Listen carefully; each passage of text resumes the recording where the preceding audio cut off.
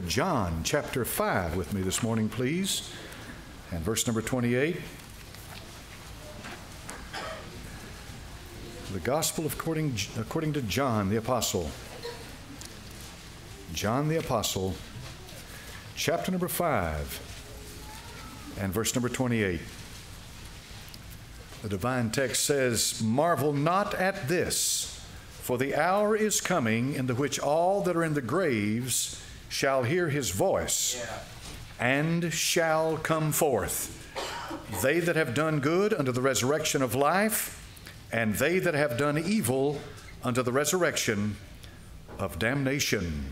Father, bless this holy book now, and your word as it goes forth, Father, for the purpose that you intended. In Jesus' name, amen. All right. The Apostle John in John chapter number 5 says that there's going to be two resurrections. There's going to be a resurrection of the just and a resurrection of the unjust. As a matter of fact, when you study the Bible, you find out there are 7 resurrections in the Scripture. 7 of them. A lot of folks have the idea there's simply one general resurrection. And I'm sure, no doubt, a lot of good people believe that. They love the Lord, and I'm not here this morning at all to question their motives. But I do believe the Bible teaches that there's more than one resurrection. There's a resurrection of the just, as we just read here, and a resurrection of the unjust. I want you to notice some of them with me this morning, please. In the book of Matthew, chapter number 28, the Lord Jesus Christ arose from the dead. And when the Lord Jesus Christ arose from the dead, the Bible said he became the first fruits of them that slept. He was the first man ever to die and rise again, never to die again.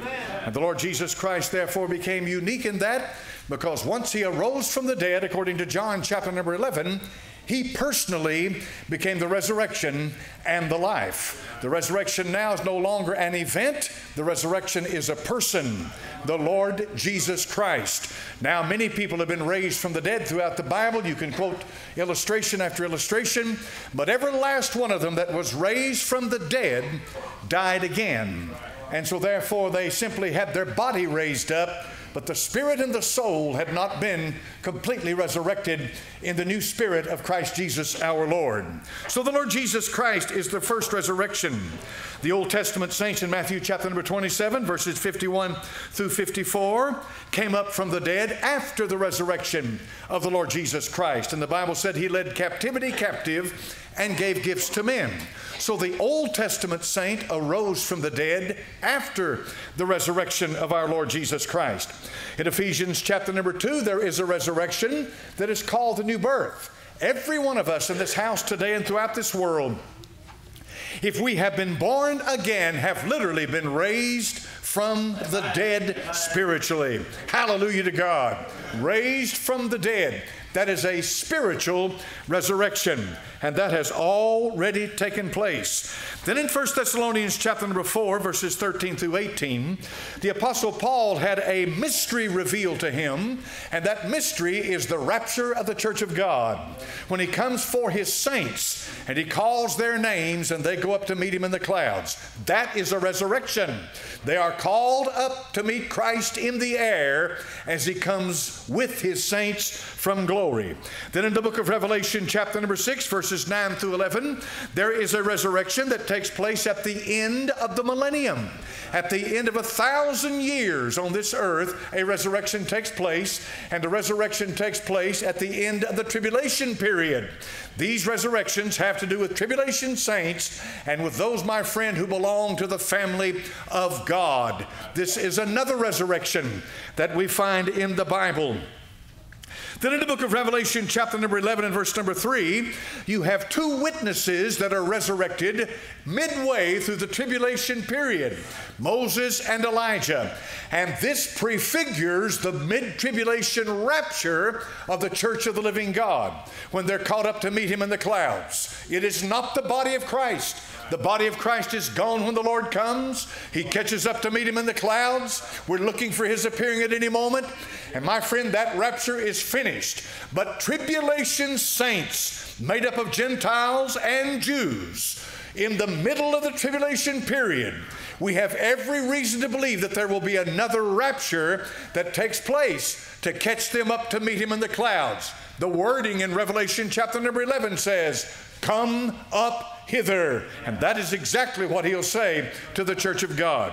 So a tribulation rapture. And then the unsaved dead in Revelation chapter number 20, verse 6 and then 11 through 15. And this, my friend, sad to say, is the resurrection of the unjust. And this is when the dead will come forth from the graves. And it's really not called a resurrection in the sense of the resurrection of the saints, where life comes back and they come up from the dead. For the unsaved are literally cast out of their grave to be brought before the great white throne judgment bar of God.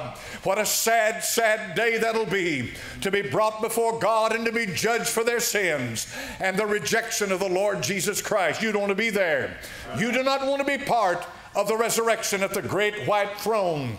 That, my friend, finishes all the resurrections in the Bible. As you can see, there are many resurrections, but the one that counts is the one that 3 days after they nailed him on a tree, laid his body in a virgin tomb.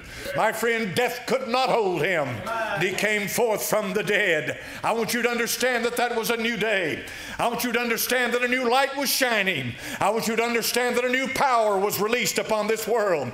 I want you to understand that hope began to flood the souls of men, because the power of death had been broken. Death has bars, death has gates, death has power. But all of that was put against Christ had to be broken, and it was at the resurrection of the Lord Jesus Christ. Hallelujah to God. A Christian has every reason to shout and rejoice today, because the Son of God arose from the dead, and the angels sing, He lives, and the cherubim sing, He lives, and the seraphim sing, He lives. And so I do today. I say to you, He lives, He lives, He lives. And because the Lord Jesus Christ lives, this gospel message that we preach is a powerful, powerful message. I'm not preaching to you to go find a tomb. I'm not telling you today to go find a monument. I'm not telling you to go today to go find some teaching somewhere that's ancient and revered. I'm telling you today to go to Jerusalem. I'm telling you to go outside Jerusalem. There's a garden tomb. I want you to walk by it and look inside, and I'll guarantee you it'll be empty. It's empty because he spent 3 days and was raised from the dead. As a matter of fact, the garden tomb has a cistern underneath it. It's got a huge area to collect water, and it was used 2,000 years ago as a garden. You can stand at the garden tomb and you can look off to your right on top of a hill, and it looks just like Golgotha. As a matter of fact, Charles Allenby, a British general back in the late 1800s, was walking across the top of the walls of Jerusalem, and he looked across the street over there and he said, my goodness, he said, this rock formation looks just like a skull. So he went over there and he began to investigate, and he found out that not only did the rock formation look like a skull, but there was a tradition that people had been crucified right there on the road in front of that skull. He examined a little further and he found there was a garden. He found a garden tomb. He found an empty tomb. He found this huge cistern underneath, and he began to connect the two together, and he said to himself, this must be where my Lord Jesus Christ was crucified, on top of that hill. They took his body from there and they laid it in a tomb. And then 3 days later they came, and my friend, when they came that Sunday morning, they came to a stone that had been rolled away. And that stone was rolled away not for him to get out, but for them to look in. And there, when they looked inside that empty tomb, they saw the angel sitting where the body of the Lord Jesus Christ had lain. And the light began to shine out of that tomb 2,000 years ago. And it still shines to this day. If you walked in this house this morning and had no hope, you came in here today with no peace. You came in here today not knowing where you came from or where you're going. You came in here today with no understanding of why you're in this world.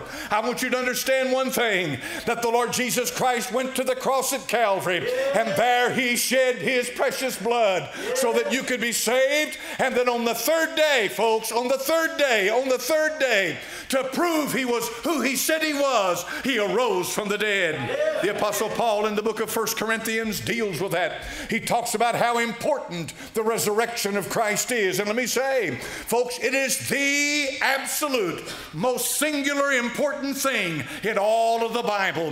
For if Christ is not risen from the dead, all we have is a bunch of religious platitudes. We're just another religion. We're just something else that men have thought up. But if he did rise from the dead, everything has changed. In 1 Corinthians chapter number 15, he lays out some simple arguments. In verse number 14 of 1 Corinthians 15, he said, if Christ be not risen, then is our preaching vain, and your faith is also vain. What does vain mean, preacher? It means it's empty. It means that it's an illusion of your mind. It means that it's something you've concocted on your own, that you've made up your own religion, but it has no power. It has no ability to change the individual. There's nothing to it because it's you are the source of it, and it can't go any further than that. The apostle said, if Christ is not risen, my, he gives you the hypothetical question, what if he didn't? What if he didn't rise from the dead? What if his body lay in the tomb? But you can be sure of this, 2,000 years ago when those Jews, many of them unbelieving Jews, if they could have found the body of the Lord Jesus Christ, they would have lifted it up on a cart. They would have paraded his body through the streets of Jerusalem. His body would have forever been an emblem, a signature of the fact that he was an imposter and a liar because he was still dead, but they couldn't find his body. And the reason they couldn't find his body is because his body was not dead. His body was alive. And 40 days after his resurrection, 40 days in the Bible, the number 40 is the number of trial and testing. 40 days after his resurrection, on the Mount of Olives, while the apostles stood gazing upon him, he had given them his last word in the flesh. The Bible said he had began to ascend from the face of this earth. He rose up from planet Earth. He was rising up into the presence of God. This sinless, perfect man that had, my friend, never sinned one time in his life, had established a righteousness that did not exist before he came on this world. God now was manifest in the flesh, and the God-man had established the righteousness of the God-man, the Lord Jesus Christ. And now the earth could hold him no longer. He had been perfected, and he began to ascend. It could not hold him. He, my friend, was not of this world. He was from above, and he went back where he came from. But I like what those angels said.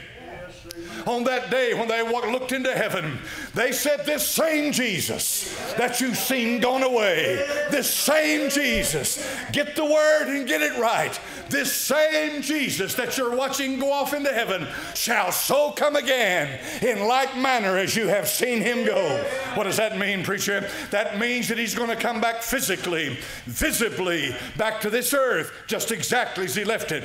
The liberal progressive teacher gets up and says, well, Christ has come back in spirit. His teachings are with us today. He has motivated us to a better life. He has set the example. He has showed us the way. And so therefore he has come back. No, friend. He's coming back personally. And he's coming back personally because the next time he comes, when he comes and puts his feet on this earth the next time, it'll be as the King of Kings and the Lord of Lords. Amen. He is King of Kings and Lord of Lords. And so he rose and then he ascended. So the apostle says in 1 Corinthians 15 that our preaching is vain and our faith is vain. In 1 Corinthians 15 verse 15 he said, yea, and we are found false witnesses of God, because we've testified that God raised up Christ, whom he raised not up. We are false witnesses of Almighty God if the Lord Jesus Christ did not rise from the dead. In other words, we are religious liars. I don't know of a term that's more denigrating than that, than to call someone a religious liar. The Lord Jesus Christ, therefore, is the witness of the truth of God. In verse number 17, if Christ be not raised, your faith is vain. And note carefully what he said, ye are yet in your sins. This is not about a bunch of stuff that we believe in our head. Christianity is not about assimilation of a bunch of facts. It's not about some religion that teaches you how to live. Christianity is a person that literally comes inside your soul. And when he comes inside your soul, your sins leave. Because when he comes inside you, he cleanses you from your sins. You feel a cleansing that you've never had before. You're not turning over a new leaf. You're not reforming the old man. You're not becoming a new person in the sense that people understand you to be different. No. When the Lord Jesus Christ comes into the heart of a man, he cleanses that man of his sin. By cleansing him of his sin, he cleanses him of his guilt of his sin. He cleanses him of the condemnation of his sin. You say, preacher, how in the world could such a thing happen? Let me tell you this. The Bible says, to whom much is forgiven, the same loveth much. How do you persuade someone who has lived a filthy, godless, profligate life? They've lived like dogs upon this earth. They are the scum of the scum. They're the bottom of the barrel. They're the worst of the worst. And my friend, when they come to the Lord Jesus Christ, all of a sudden, all of that hell leaves them, and a face of joy, a gleam and a glow comes upon their soul. They've got somebody in them that is undeniable, that a change has taken place. How do you explain that? How do you explain that? And it's not just a temporary thing. It's not just here now, but it's permanent. It's forever. 50 years later, they're still washed in the blood. They're still different. And that joy and the power of God that comes into the soul of the individual, you can't explain it. And you can't explain it away except by the resurrection of the Lord Jesus Christ, who arose from the dead, sits at the right hand of the Father, and comes by the Spirit of God into every single one of us who are believers today. That's one to me, folks, to me, because I wasn't there 2,000 years ago. I did not physically see his resurrection. I haven't seen angels. I haven't been through all of that. But I know what happened to me when I believed. My sins were gone. I can't explain to you unless you experience it yourself how that all of that burden, that weight, that condemnation, all of that, it's gone.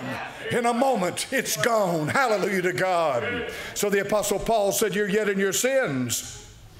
But then in verse number 18, if Christ be not risen, then they also which are fallen asleep in Christ are perished. Let me tell you what you may not already know. And some of you have lived in la-la land up into a certain point in your life. You've never lost anything. Everything about life that other people endure is hypothetical to you because you don't know what it is in reality. But the day is going to come when you're going to carry the body of a mother. Most dear, precious mother, the one that loved you and brought you into this world. The day will come when you'll carry her body to the graveyard.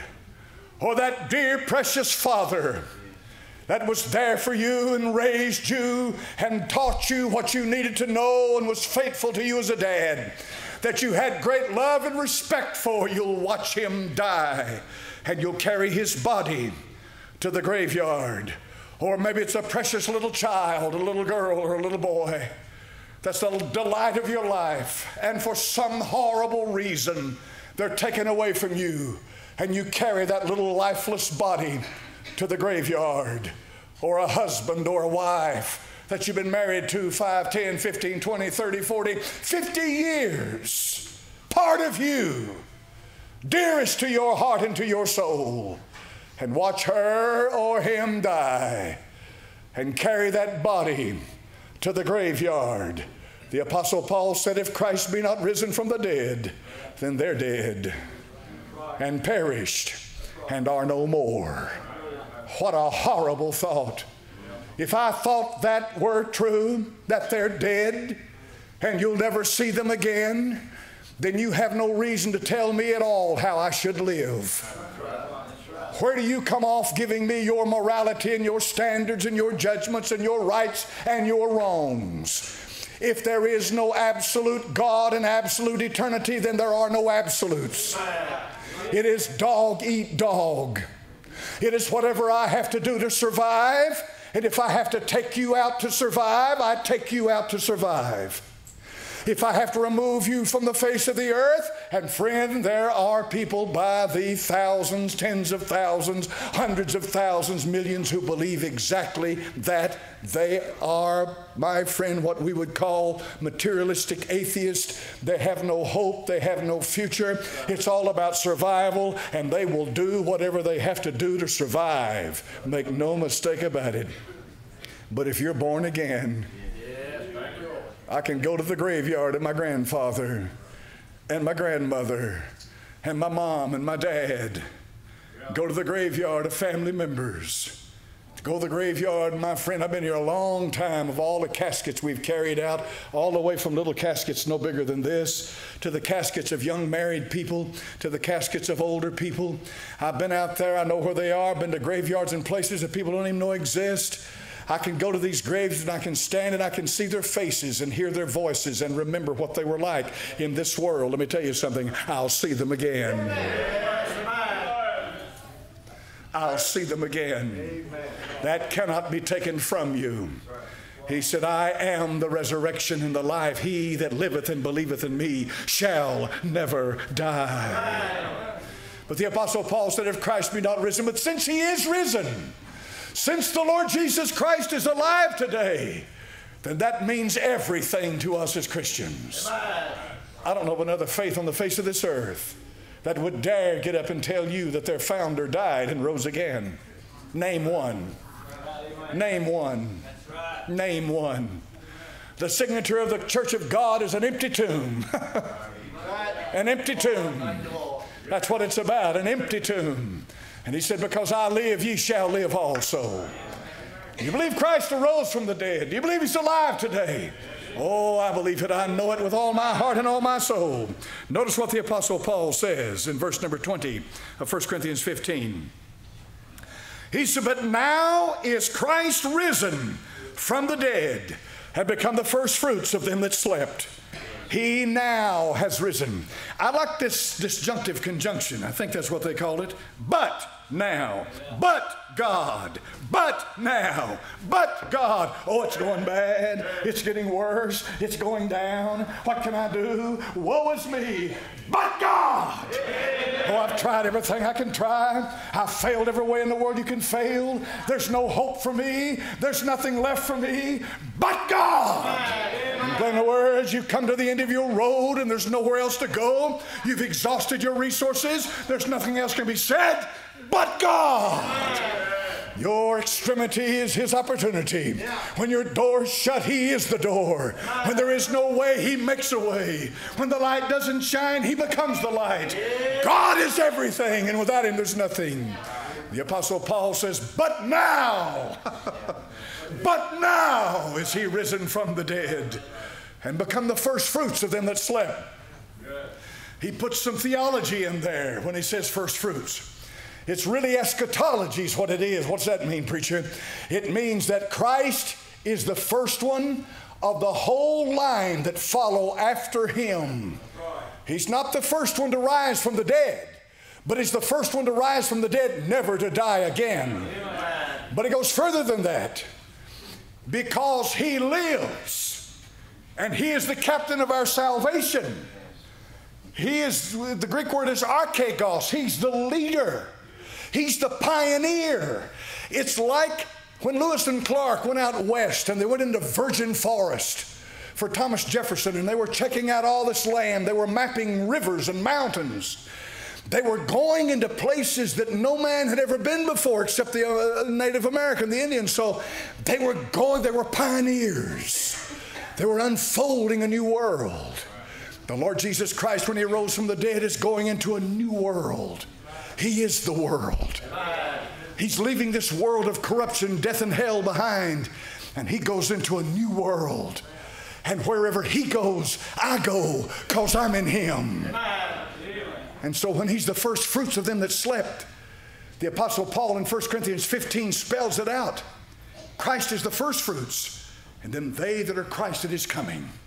That's us. Hallelujah. I'm not going to a place. You going to a place? I'm going to a person.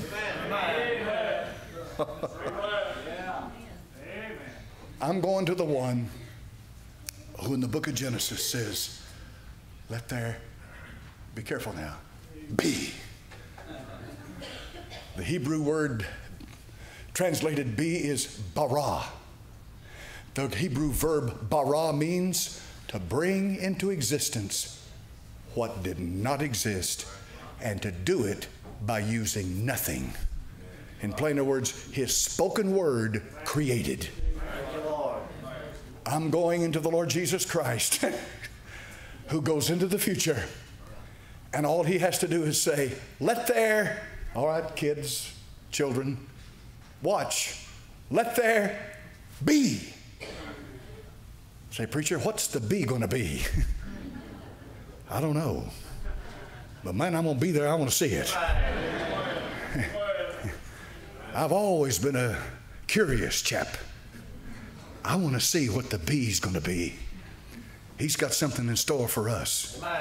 You say, I thought preacher is all about heaven, streets of gold, walls of jasper, gates of pearl. That's the bride, folks. That's the bride. That's just the beginning. Of the increase of his kingdom, there is no end. Let there be. And then he unfolds for you, the Creator, all this creation, this new existence, this new universe. And the Bible says the heavens shall melt with fervent heat. Amen. It's all going to go and burn up. So I hope you don't have everything piled up here, because everything you got piled up here is going to go up in smoke. You better be up there where he says, be. And then when he says, be, watch it explode before your very eyes. How many of you in this house this morning believe that God can create like that? Amen. I certainly do. And I'm going to watch it. I'm going to see it. And then I'm going to see him as he is. He's alive. Hallelujah. Amen. Amen. I could preach you another message on who wants to keep him in the grave, but that's a different message altogether. But you could just imagine, can't you? Father, in thy name we pray. Did you use what little bit I've said this morning for the glory of God? Help folks, Lord, speak to their heart. Comfort those who need comforting today. Father, I pray for healing. I pray for deliverance for those, Lord, who especially need healing and deliverance. All that's in the atonement, my Father. When the Lord Jesus went to the tree, he paid for everything, everything, everything. In thy holy name I pray. For Jesus' sake I ask it. Amen.